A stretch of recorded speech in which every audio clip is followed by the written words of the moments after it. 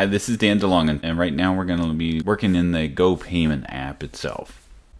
Now, once you have the GoPayment app up and you signed in, it'll log into your company.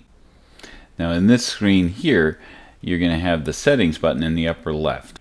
You can tap on that. You can view historical transactions, manage items. You can set up different items to sell inside the app, or just collect payments. Just click on tap on the amount and then put in the amount, and then it's going to look for a card reader. So you're going to need to turn on your Bluetooth card reader, and then it will just connect to it if you haven't set it up already. And then it'll ask you to insert the credit card into the card reader. Now, some of the other things that you can do here is you can put in discounts and memos. But what I'm going to do here is I'm going to just change it to just $1 because I'm cheap.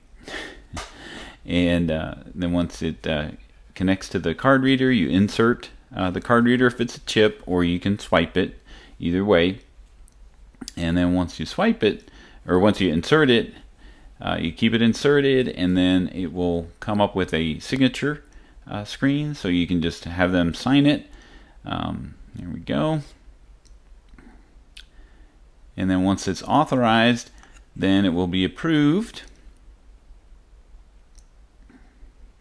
And then you can give them back the card, and then at that point you can email or text the receipt. In this case, we'll just put in a phone number. And then it's sent. And then you can save the contact to your phone if you want. It's just using your, your contacts in your phone. And then you're ready for a new payment. Now there's settings that you can go into. There you can order the different card readers if you wanted to. You can do that right from the phone. There are other settings, just managing users, and you can turn tips on and off. Also sales tax if that's a concern as well.